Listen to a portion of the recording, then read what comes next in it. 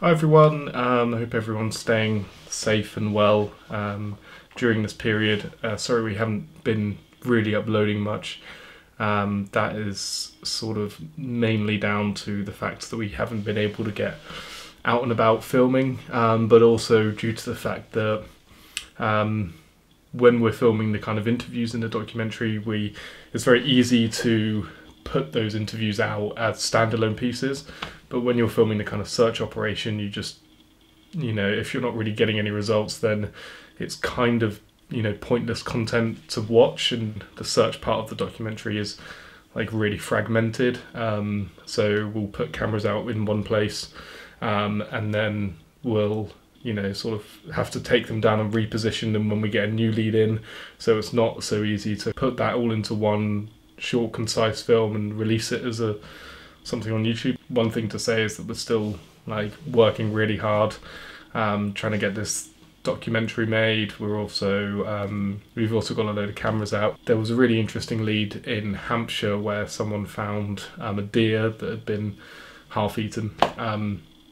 Looked really suspicious, and it was right next to a train line, and so I'm trying to get in touch with the people who operate that part of the rail line to see if we can access some of the security camera footage, because we know the area of rail, we also know the time and date that basically we want to look at. So there's a couple of promising things like that going on. Not that anyone probably will be, but if anyone's wondering what my thoughts were on that puma that had been photographed, I think that's a domestic cat.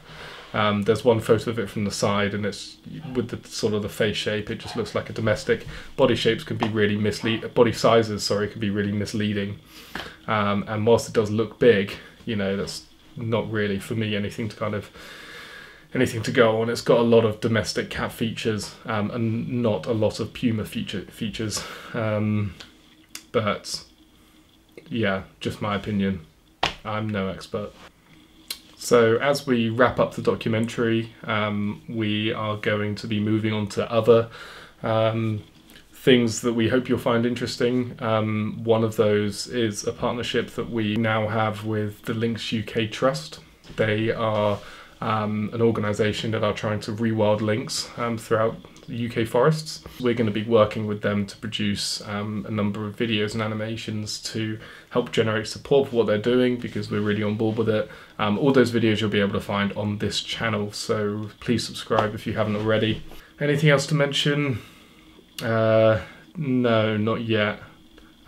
Sorry again that we haven't really been putting out any content at all in the last couple of months, but rest assured the documentary is still progressing. We're still getting lots of good footage. It's really coming together in a way that we're all proud of. Please feel free to email hello@grizzly.co.uk if you've got any interesting bits of information, or you just want to sort of say hi, or any ideas about things that could be done in the future. So thank you for taking the time to listen.